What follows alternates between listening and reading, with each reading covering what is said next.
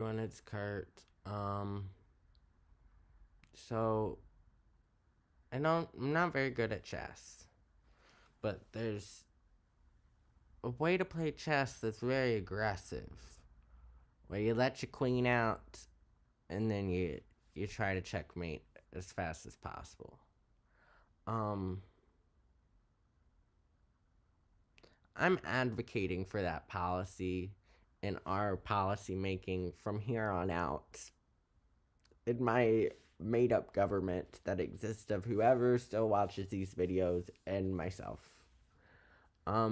What I'm what I'm trying to get at is I have a way to checkmate the patriarchy, and I just need you to hold on for a second, and then you can maybe help me checkmate the patriarchy. And when I say checkmate the patriarchy, I mean the patriarchy eventually disappears, wherein there's no remnants left, and it's not just people being nice and giving up their seats of power. Like the ladder they want us to climb. That ladder is actually just a ladder that's a portal that takes you into being a cishet white man, and then like the further up on the ladder you just adapt their mannerisms and you basically just become a cishet white man in their body, which is why people that speak African American vernacular English have to code shift in order to climb the ladder. I don't code shift. I don't really know how my ladder climbing's going. I don't really give a shit because I'm gonna speak Kurtlish, and that's because I don't want to speak your cis supremacist bull. I don't want to climb that ladder. I'm not becoming you. I'm becoming me. That's why when people are like trans people just want to be cis people, I'm like, no, I don't want to be cis man. I am trans man, fucker. I don't want to be a cis man. It's literally impossible.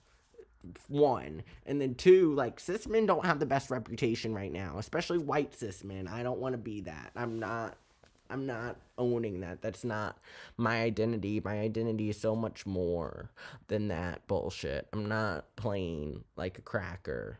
I'm more blue and pink than that. But pink's my favorite color, and I'm very happy that it's on my pride flag. My second favorite color is blue. I'm not making this shit up. It's been that way since my birth. I hated the rainbow flag, so when I identified as lesbian, I eventually came to love it, but I don't. I love my flag now much more than my old flag, but other people hate my flag now much more than my old flag. So I don't really know how to feel about that. Where am I trying to get at? It's something to do with abortion. Abortion's coming soon. Oh, checkmate the patriarchy. That's what I started with this time. Because everyone's heard the abortion bullshit all week because they're trying to debate if it's legal, which isn't even a logical debate. They're debating uh, insanity. It's fine. Um, Quick note on abortion before I go further. If you're arguing with someone that is pro-life and agree thinks that trans people exist, I really think you're gonna have a tough time finding that like Venn diagram, that little. I don't think you're gonna find it, but if you find it, you should just say, well, if I understand that you want to save people's lives and like a baby is a life, but um not really, but we can say that. And also, why are you guys so obsessed with death? I've gone over this multiple times. It's just like really weird. If you die, maybe you just get reincarnated. I don't believe in individual reincarnation of souls, but I believe in just one soul being reincarnated. So if you have a better chance of producing a godhead that is in a better situation in life, then that makes sense. And if you have a chance of producing a child that's just going to suffer their entire life, you shouldn't have it because it adds more suffering to like the pit. And then there's people that are like depressed, and then their depression causes more depression, and then there's people that are assholes because they're just unhappy with their life. We don't need that. The less of that we create, the better off we are. This wasn't the argument. this was Kurt going on his abortion argument and why you shouldn't fear death because it's ridiculousness. Because we just come back.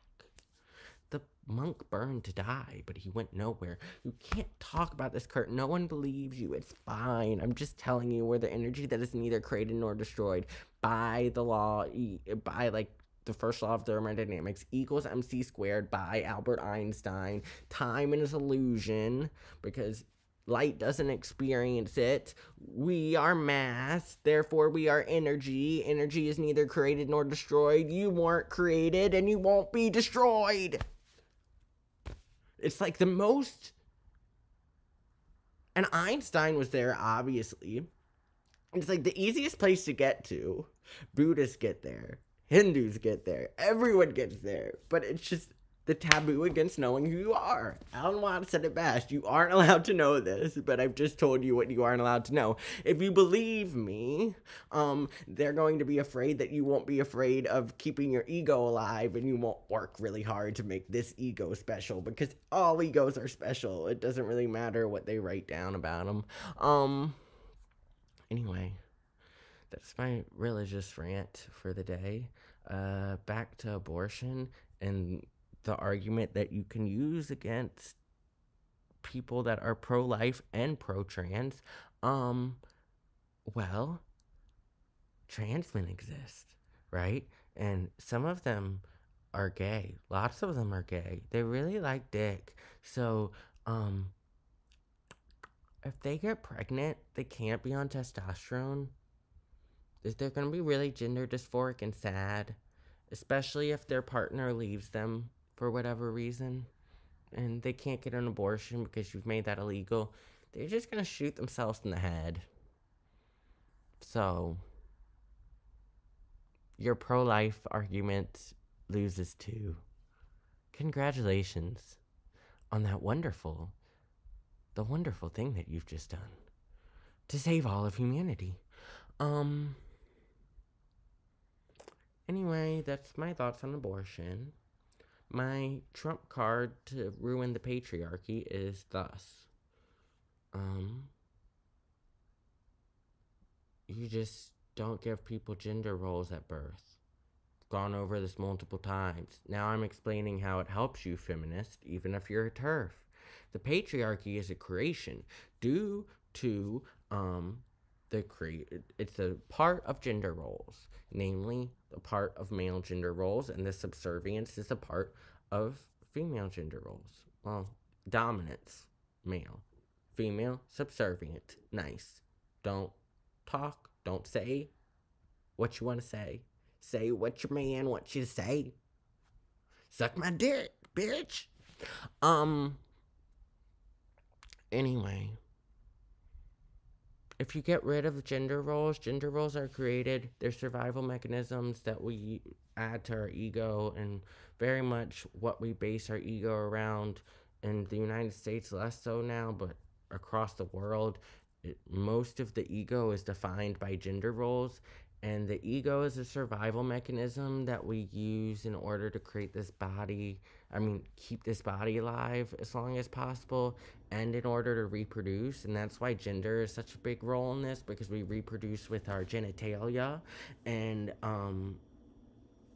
trans people think they have the other genitalia. So their survival mechanism is the flip of what you think it would be. But then some people don't really... But anyway, the gender roles are defined by the parents, because the doctors put on the kids these boxes, right? These labels. And then the parents put the boxes on the kids based on the label that the doctor has given them and their inherent fears. So, like, if a mom got bullied in school, they'll have a fear that their kid, like their daughter, is going to go through the same thing. So they're going to try to mold this child's ego so that the child is popular versus not. If a father was picked on as a kid, he's going to pick on his own kid so that his other kid, so that his kid knows how to stick up for himself. like different things like that. So the parents' survival mechanisms that they have ingrained in them from their parents then get thrust onto these children in the same exact way, and it's just a cycle. It just continues, and that's why these gender roles are defined, because they're survival fear mechanisms that we use in order to be able to reproduce as the gender or the genitalia that we are. Okay, so it's just a survival mechanism. That's all it is. If you get rid of labeling, the doctor putting the label on the kid, then the survival mechanisms are still going to be ingrained from the parents. And if you have shitty parents, you're still going to get shitty survival mechanisms. But the patriarchy survival mechanisms won't be able to exist anymore, because what part of the patriarchy are you? They can't put the fear of the patriarchy on you. They can't imbue you with that nonsense. So it's not going to go away anytime soon. If you just get rid of gender roles on babies, it's not going to go away like in a day, like the patriarchy. But I'm telling you, just from a paradigm shift perspective, the patriarchy can't survive long under this new paradigm. It will die, because you aren't going to have the indoctrination of kids anymore. It won't be able to happen. With patriarchy, at least, because that's indoctrination via these labels. So if you want to play chess and win against the patriarchy, you aren't going to win handling pawns and protecting your pawns. You're going to win by checkmating. And how you checkmate is you make it logically impossible for the patriarchy to exist. You don't just continue like, I'm going to fight the patriarchy. No. You just make it so the patriarchy can't exist in people's minds as a philosophical concept based on how you're structuring your society. And how do you do that? You get rid of gender roles at birth. I'm telling you, if you... this is just me putting it like in a perspective where I can get more people on my side, because really I just want it for trans folks, because you drive us fucking crazy. It's literally gaslighting us out of our existence, and it drives me fucking insane. I'm a strict determinist, so I was always going to be a trans man at this point in my life, so I was gaslit out of it the entire other portion of my life.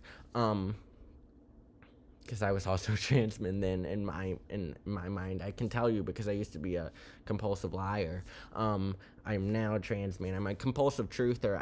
I think people believed me more when I was a compulsive liar, because I was telling them what they wanted to hear. And now that I'm telling them, like, that their entire perspective on the world is fucked. And I tell you this because I love you. I don't tell you this because, like, I think you're fucked. I'm just saying that you could get a better perspective in order to be less fucked. And I think it would really help you too, is what I'm trying to say. I'm trying to say that you're, like, stuck in this pit, and you weren't the one who put you in it. It was your parents, but it wasn't them either. It was their parents' parents, and it wasn't them either. It was their parents' up until we get to monkeys. And now we can, like, get out of that.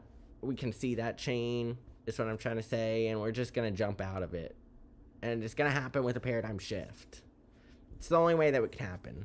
And I want this for trans people, because if you stop labeling babies with gender markers, then I wouldn't have been gaslit out of my existence. I probably would have been asked what puberty I wanted to get. I would have said the right one. And I wouldn't have been a drug addict for a very long time. It wasn't a drug addict. It was just cannabis and alcohol. But still, it's not like I was doing heroin. I still like Kurt Cobain, though. Anyway, this is how you would break the patriarchy. From a paradigm shift perspective over time. You aren't going to win by fighting it. It's just going to